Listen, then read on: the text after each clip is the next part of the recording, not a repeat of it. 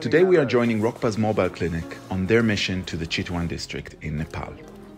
The regular visits allow relationships with the villagers, the local leadership and the neighbors to be built.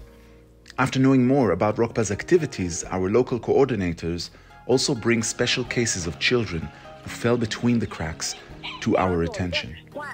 Therefore, in addition to the mobile clinic, we also have a chance to discover these children's stories. After considerable research and vetting, which had gone on for some months, we decided to take the ones who were living in the most dire circumstances back to Kathmandu to join our ROKPA children's home. This is Hemraj. So she wants to become a doctor. He grew up in the ROKPA children's home. We are going to ward office. Now, he is the man in the field. The coordination with the local officials, the family members, and the children's needs must always be handled very carefully and with great sensitivity. It goes without saying that their relatives not only agreed but asked us to take their children so that they could have a future that they themselves could not provide. ROKPA selects children with great care. Among other children, we met the Chepan cousins, Unesh, 7 years old, and Niraj, 12. They were abandoned by their parents and left with their uncle and aunt. Umesh's mother left him with her sister, and Niraj's father left him with his brother. It is strange, but not unheard of, that children in Nepal are moved around between family members. In this case, their aunt and uncle, who had been forced to raise these children, have a daughter of their own, and their priorities are clear. It is seen in the way they dress and in their home. They sleep in a nice clean bed with their daughter. The two boys sleep on the floor, on a pile of dirty laundry. The uncle and aunt had fulfilled their obligation to take care of the children, giving them food, clothes, and schooling, but they are unable to love them. The boys don't have much of a future to look forward to in this village.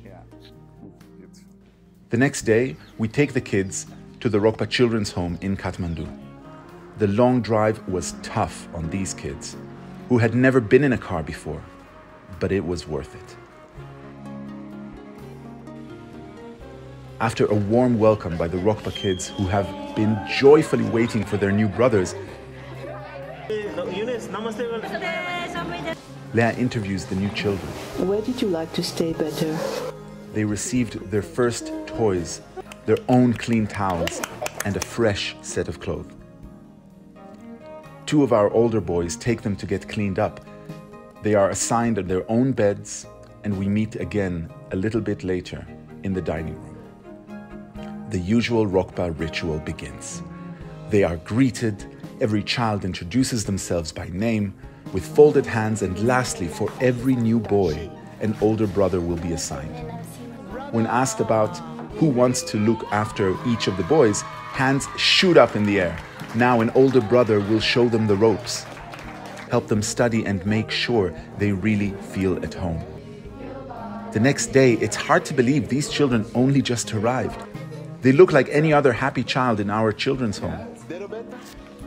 These children are a reminder that every smiley face, every seemingly happy child at the ROKPA children's home has a past, a story, a reason they just could not stay where they were and had to find another home. There are so many more children out there who need ROKPA's support. The transition from great suffering to joy gives hope. To know we can do this and that anyone supporting ROKPA is a part of this is amazing. We are grateful to all our sponsors. You are the change. Together we make a difference. ROKPA, helping where help is needed.